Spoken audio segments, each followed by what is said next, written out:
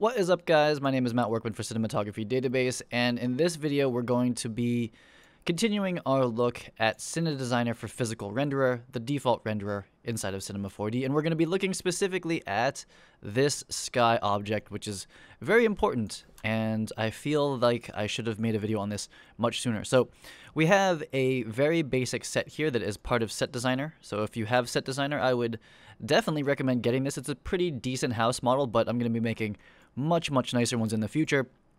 Let's start by looking at what the sky object does by default.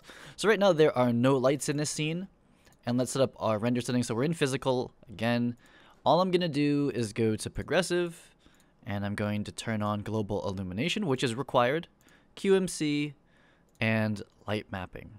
That seems fine. So I'm looking through this camera here. And if you're doing scenes like this that are enclosed, I would definitely recommend keeping a view up here, which you go to Window, New View, put it up there. Very helpful. And then you can scoot this around here, and then also be looking through it up there. Definitely the best workflow I've figured out so far. And so let's add a sky and figure out what this does and why I think it's so important to even make a video about it. So if we zoom out now, everything is blue.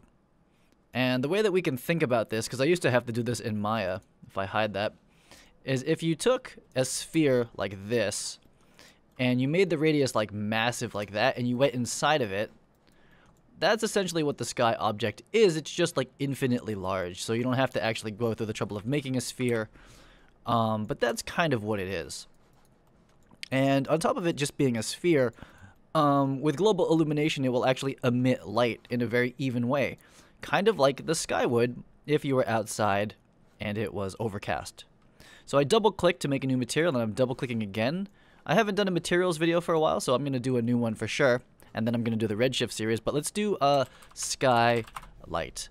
And what we can actually do is, I think you can use just the color, but I'm going to use the luminance instead. So I clicked luminance, I turned it on, turned off color, and it's very bright white. And I'll just do that. And I'm going to drag this onto the actual sky itself like this, or I can drag it up here. And that's basically how materials work if you haven't done any materials. So let's render from here. I'm going to render this BTS view here like this, and let's see what we get. Shift R. Let the thread ripper do some ripping. So really quickly, we see that we have a very soft, even light from all directions, from below, from the side, and from the top. It's like as soft as light gets. It doesn't get much softer than this. This is 4 pi-steradians. If you watched my video on measuring softness of light, it is a full dome, and it doesn't get much softer than this. So we're going to stop that render, and let's take a peek here. This one, how do I do this? Use this render view. We're going to render the actual camera with no depth of field on, but just render the actual camera. And this gives you a more, gives you a pretty good view of what's happening. So it's just light basically coming in from the top because there's no roof right now. I turned it off. And it's also light coming through the windows. So this is a really nice way to get some ambient light on your scene, and it also renders extremely quickly. So this is actually, I would recommend starting your scene when you're just blocking and you're not worried about lighting so much. You just want to see what's going on or make a nice like render for a client, like, you know, here's what the set looks like.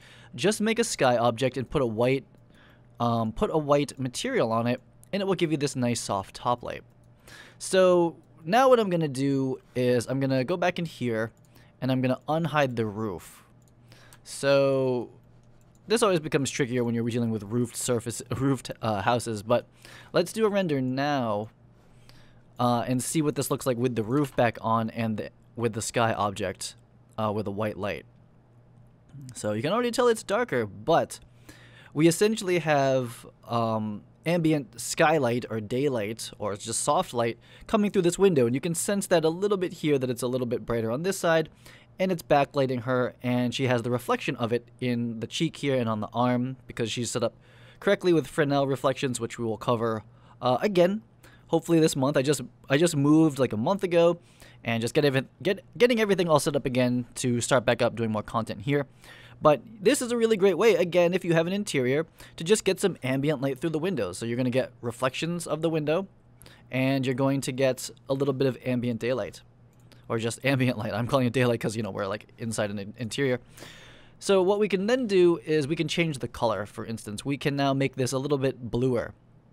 So something like here, like this. You can kind of see a preview out there. That's going to be very, very blue, and it's also going to emit blue light, which this may not be the way you want to do daylight, but let's just see what it looks like just for the demo. So pretty cool. Really quickly, with just one sky object with a material on it, we are emitting light from that dome back into the scene, and it's a really fast way to get ambient light through windows, or to get just an overall exposure of from above, from all directions. So I'm going to hit pause. And that's really the gist of it, and I'm going to show you one more thing here. Make this video kind of short for everyone. I'm going to hide the roof again.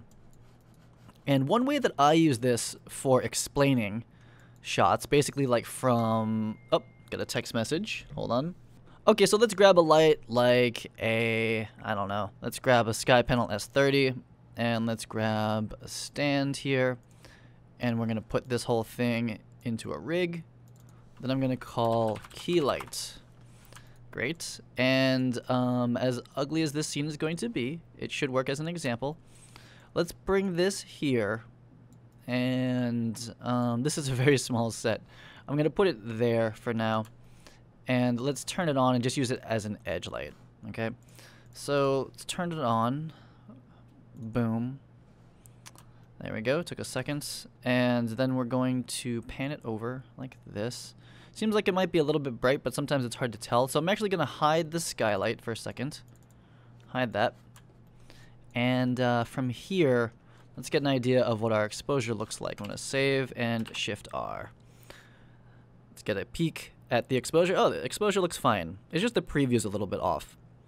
So in a shot like this, where say this is exactly what we want, and we want to make a render of the behind the scenes like this, well, everything else is completely black.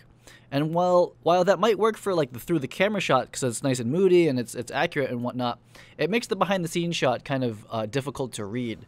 So one little cheat that I do, I will stop this render, is that I will make a sky object like this, and I'm going to change its material to be full white again, but then I'll make it like a dark color like this. Save again, hit Shift R, and I'll show you that it adds just a little bit of fill light into the shadows. Okay, that's a lot of bit of fill light, but although this isn't the same exposure as this shot, clearly the shadows are much darker in the one above this. What this allows me to do is still communicate that there's a sky panel on and it's edge lighting her, but now we can see into the rooms around here. And it just kind of like lowers the dynamic range of the scene. It allows the people viewing this behind the scenes and yourself to be able to see what's going on, so you're not dealing with pure black where there isn't light. And I think that this is a good cheat even for like the through the camera render, like through here, even though there's no roof in this scene. So maybe I'll adjust the shot so it's like we don't actually see the roof here. So I'm gonna tilt down. Even if we were to do it through the camera, I think that cheating in this little bit of ambient light is actually okay. This might be a little bit too much, so I'll just turn it down a tiny bit. So what is this? So we're at 17. I think something like 8 is a pretty good cheat.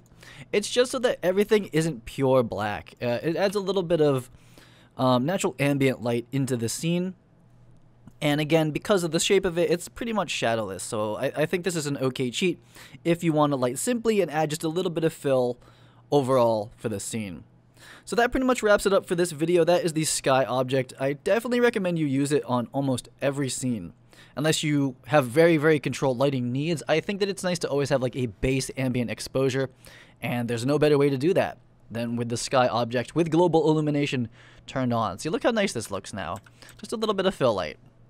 And you can also use it to come through the windows or just make rendering really fast and easy. It's a very fast way to do things. So that is going to wrap it up for this video. Let me know in the comments below if you have any questions about it or about rendering in general. I really, really want to be making more videos for this channel, so give the video a like if you want to see more Cine Designer tutorials. I'm going to anyway, especially on Redshift and just more things, materials and 3D scanning and all this stuff that I've been experimenting on and learning myself. I'm going to start sharing that very soon on this channel and the main channel. So until next time, you guys get out there and plan better, shoot better.